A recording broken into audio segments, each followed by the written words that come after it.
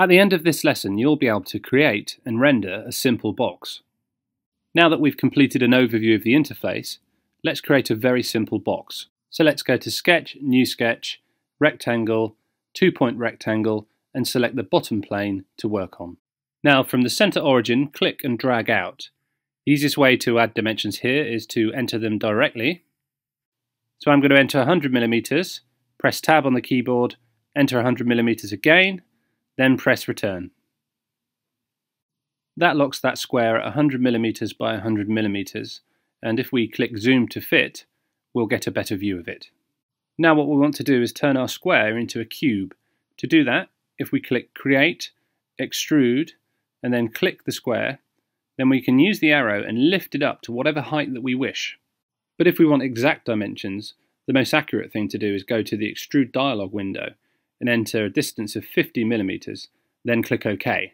So now we've got a box. Let's select Fit to Window, right-click on the canvas to launch the marking menu, select Press Pull, then drag a selection window over the entire box. This will select all of the edges. And you'll note that the dialog window will change to Fillet. Now I want to put some radius on the edges, and we're going to enter a radius measurement directly of 8mm. Now let's put a hole in the box. The easiest way to do this is to go to the toolbar, click Create, then click Hole. Then select the top face on the cube. This is where we're going to drill the hole through.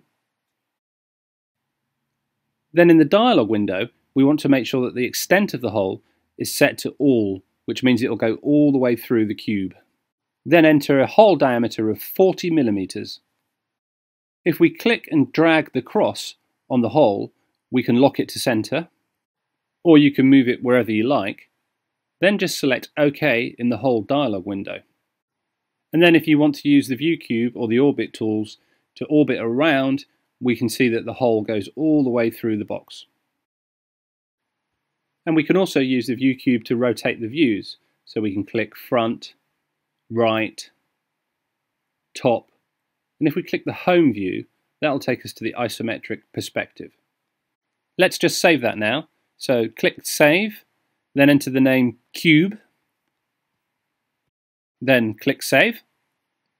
And if we open the data panel, we can see that our cube is saved to our project, My First Box. So let's close the data panel. Now what I want to do is go to the render environment, and we'll do a very quick render of the cube. At the bottom of the screen you'll note the render gallery, and Fusion automatically renders 4 different views of any model that's brought into the render environment. The views are default to Top, Front, Right, and the Home view. Because this is the first time I've opened up the cube in the render environment, we haven't got any renders yet, but as we're working through the exercise, Fusion will be creating those renders on the cloud. In the render environment, if we click Appearance, we can change the appearance of the material. We can choose any appearance we like from the Fusion library. For example, I'm going to paint it with a glossy blue enamel, and to do that, I just select it and drag it onto the material.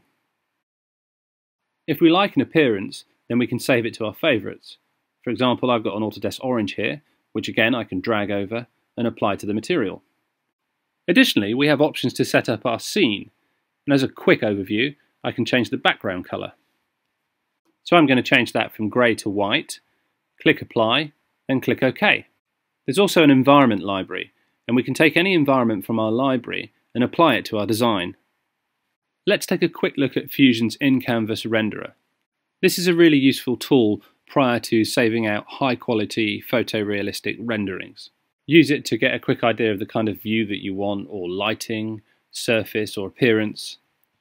There are 3 options for quality settings here: Normal, Quick, or Advanced.